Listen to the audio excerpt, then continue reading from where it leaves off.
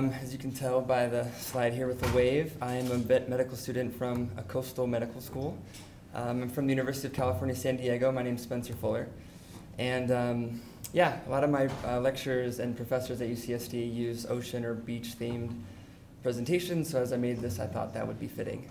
And some of my professors actually have like really cool pictures of them surfing and doing awesome things in the water, but those definitely don't exist for me, so you just get a really cool wave.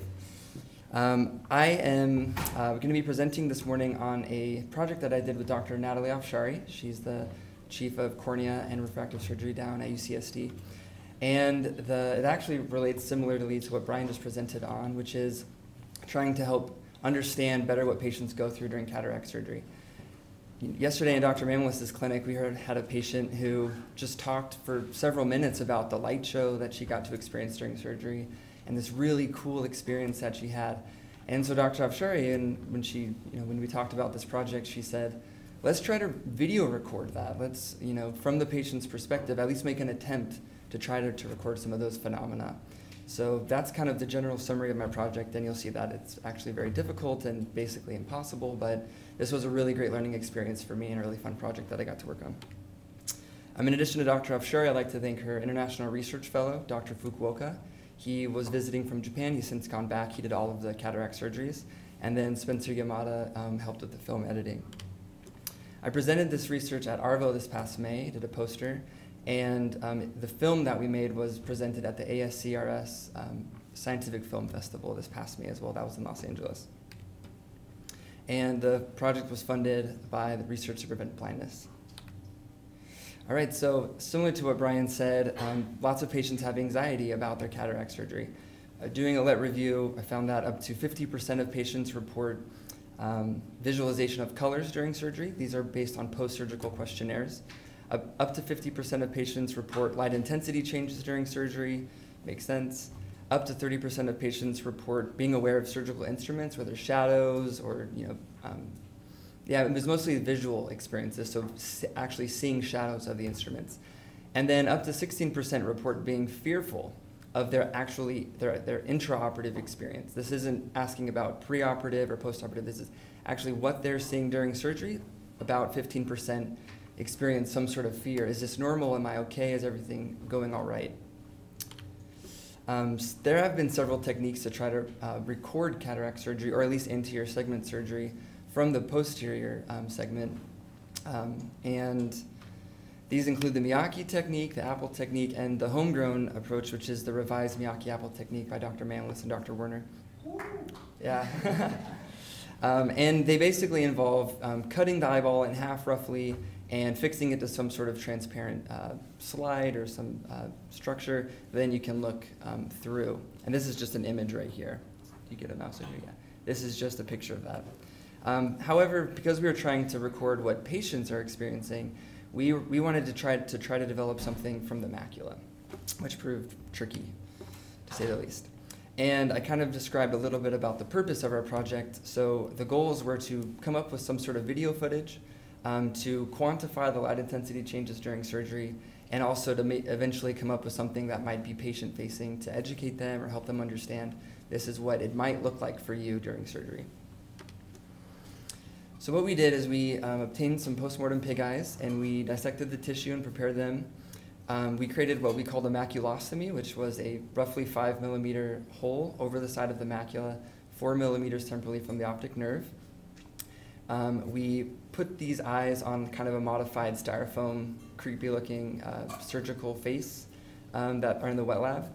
And we cut a hole in the bottom of it. We modified it so that way the camera could look up through a hole through the maculostomy up to the surgical field. We recorded the video footage on a front-facing iPad camera. There were several reasons for that. One was that the camera is really small, so it could actually look up through the maculostomy. Another is because the IOP would drop when we performed the maculostomy. The eye would move a lot as Dr. Fukuoka was doing the surgery. And so we were, readjusting things, realigning things, and having the front-facing iPad camera gave us that immediate feedback, so where we could know, hey, is the maculostomy situated properly over the camera? And initially, we were trying to induce cataracts in these pig eyes. However, we tried the microwaving technique as described by the paper referenced here. The paper actually says to induce a cataract, you have to microwave a pig eye for about 8 to 9 seconds. However, that's really close to the amount of time it takes for the eyeball to explode. So we were kind of like, all right, let's give this a shot. And it turns out that actually when we made a good cataract, the zonules just broke really easily. So we tried coming back, and we just really weren't able to create a meaningful cataract visually and still keep the integrity of the surgery. So we ended up just abandoning the idea to make a cataract with microwave. And later I'll talk about other techniques we could try in the future to induce a cataract that might not compromise the zonules, but for our methods, initially we weren't able to do that. All right, and here's some images, us dissecting some of the tissue. There's the maculostomy. And here's Dr. Fukuoka in action, doing surgery. You can see the setup here with, where's the mouse? Ooh, let's go back. Yeah, you've got the front-facing iPad camera here, got the surgical setup, and the eyeball is right here. You can't really see it. So this is basically how we did things. After we got the video footage, we extracted images from them at predetermined steps of surgery to then use for the data analysis. And we ran them through an imaging processing package that's free. It's developed by the NIH. It's called Fiji. And from each image, we extracted what's called the mean gray value for each image. And that's basically a unitless summary of the image's light intensity. And for the statistical analysis, we did crude and pairwise comparisons of the mean gray value. It's kind of an annoying thing to say. The difference between those values for successive steps of cataract surgery. We also did a pairwise comparison of the mean gray value for after IOL placement compared to the start of surgery, because we wanted to see, well, since we didn't have cataract in the lens, was the light intensity similar to that initial image? And we did the analysis on Stata with a significance level of 0.05. All right, so here's some qualitative images. Here is an image from the beginning of surgery. Here's an image after we emptied the anterior chamber. This is after we filled the anterior chamber with OVD. This is what it looked like from the camera. You can't really tell, but it's kind of bluish, but it's very dark after trypan blue injection. This is after the washout. This is after phaco, and this is after the IOL placement. In the end, we had 24 images available for analysis. We had to do a lot of trial and error, experimenting with maculostomy size and balancing IOP requirements to do the surgery. The microwaving obviously destroyed a few eyes.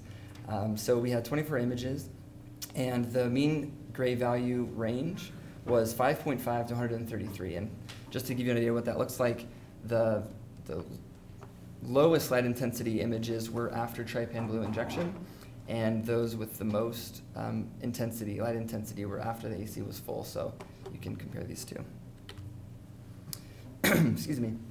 This is a table that basically just shows the crude differences in the mean gray value for successive steps of cataract surgery. So basically subtracting the light intensity for the empty AC images to starting image and going all through surgery. The greatest decrease in light intensity was going from a full AC to after trypan blue injection, like I showed you before. And the greatest increase was after the trypan blue injection to washing it out. And as you can see, there was dramatic variation in light intensity throughout the cataract surgery. But our sample size was small, so were any of these differences statistically significant? And yes, going from an empty anterior chamber to a full anterior chamber significantly increased the light intensity by about 60%. Going from a full anterior chamber to after phaco, we only had one image for each of the trypan blue steps because trypan blue is expensive, I learned. And so we couldn't do statistical testing on one image. So comparing after phaco to a full anterior chamber, there is a very significant decrease in light intensity. And even though it's not statistically significant, it approaches significance going from after phaco to after implanting the IOL.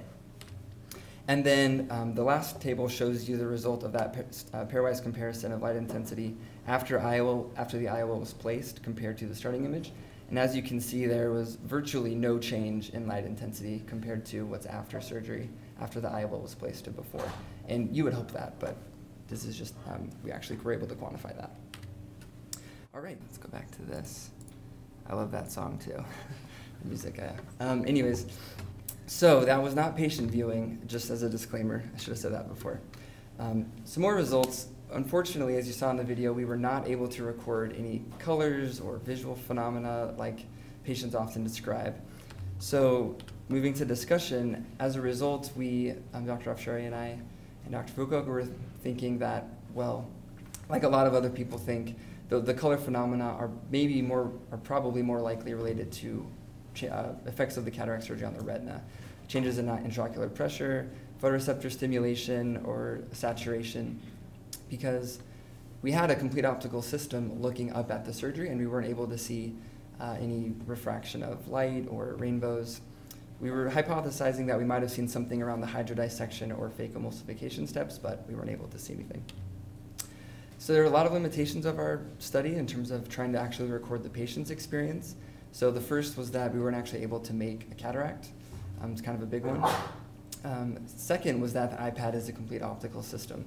So the video was much more in high def and focused than a patient would actually be able to experience. Additionally, the light intensity data has some limitations. So the iPad has an exposure auto adjust setting that we could not turn off. So even though the images weren't really changing that much throughout every surgery as we did the video, we still can't be 100% sure that there weren't some subtle changes that might affect the results. Although over the course of the 6 video recordings we did, we were hoping that that would kind of all, wash out. And also the pig eyes would move, as I explained before, due to decreased intraocular pressure and the tray kind of moving. So we had to reposition it a lot. So it wasn't always, it wasn't 100% that we were getting the exact same image at every single step of surgery. But again, we hope that that kind of random error would also be washed out in the analysis. And we also had a small number of images due to the reasons I explained before. So just some ideas for future improvements on this project. We thought about getting a camera and removing the sensor and placing that sensor at the maculostomy in order to try to see maybe more what like the retina sees without the optical components and the focusing components. We also thought that we could revise the setup and figure out some way to fix the sensor at the maculostomy. We could maybe try something like the revised Miyake-Apple technique, where we actually glue the maculostomy to a slide. That might actually help with the intraocular pressure issues. So that's another thing we could try. And there's a paper that described different formalin to alcohol ratio injections you can do through the limbus to create a cataract in the lens without compromising the zonules. So if we wanted to try actually inducing a cataract and then doing the surgeries again, that's another thing that we could try. All right, well, I hope you found this interesting, and I thank you for your time, and I wonder if there are any questions.